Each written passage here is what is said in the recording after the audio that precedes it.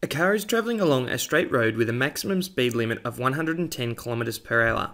However, the car only reaches a maximum velocity of 108 km per hour.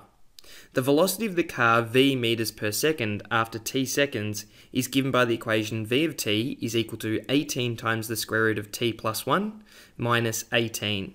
For part A, we're asked to determine the initial velocity of the car in meters per second. So we're going to evaluate v of 0, and we can use a CAS calculator to help us do this. On the CAS calculator, go into the main menu. Now, because we're going to be using this rule a fair bit, we're going to start by defining it. So first of all, we're just going to type it in. So it's 18, then we can bring up the keyboard and use the square root. And instead of t, we'll put x in, and we'll just have x plus 1 under the square root sign, and then we'll have subtract 18. And then we can highlight that rule and go interactive, define, and instead of the function name being f, we can go into ABC and change it to v of x to represent the velocity. So now that's done. So for part A, we want to evaluate v of 0, so we can drag that down and replace x with 0. We find v of 0 is 0. So from the CAS calculator, we found that the initial velocity is 0 meters per second, which we can write as meters, and then s negative 1. For part B, we're asked to find the maximum velocity of the car in meters per second. So currently we know that it reaches a maximum velocity of 108 kilometers per hour, and we need to turn that into meters per second.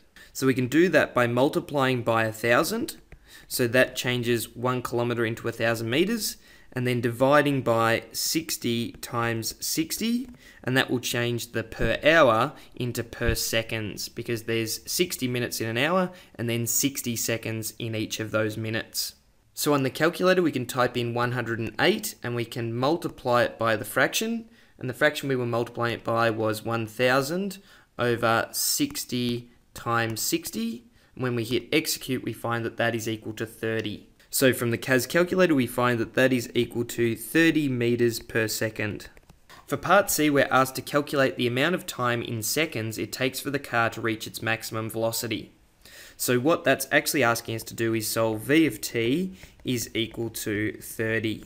So on the calculator, we can solve v of x is equal to 30 by typing that input in, and then we highlight interactive equation inequality solve, and we're solving for x, and pressing OK gives x is equal to 55 divided by 9.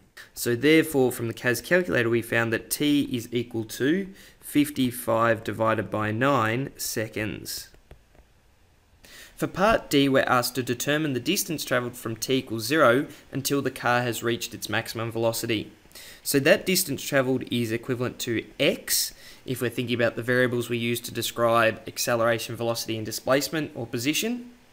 And that is equal to the integral between 0 and 55 on 9, which is how long it takes to reach its maximum velocity, of v of t dt.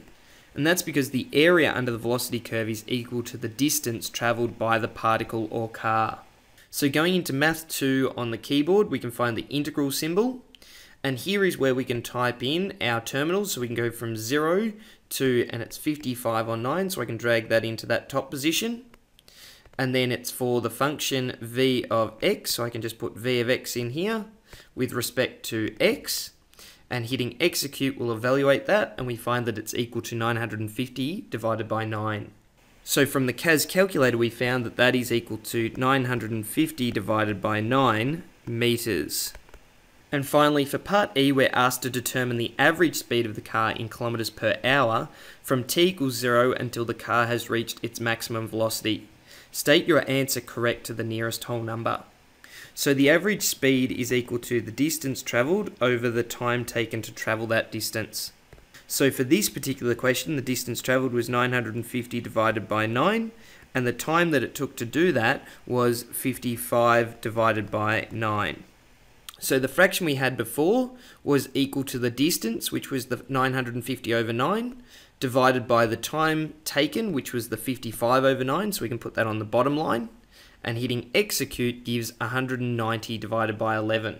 So from the CAS calculator, we find that that is equal to 190 divided by 11, and that is currently in meters per second.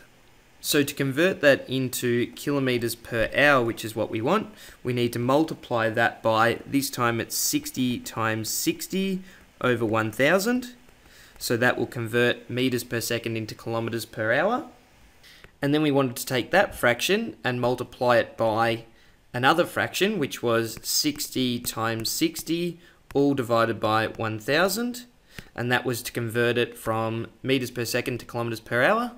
And that gives us 684 divided by 11, and as a decimal that's 62.18.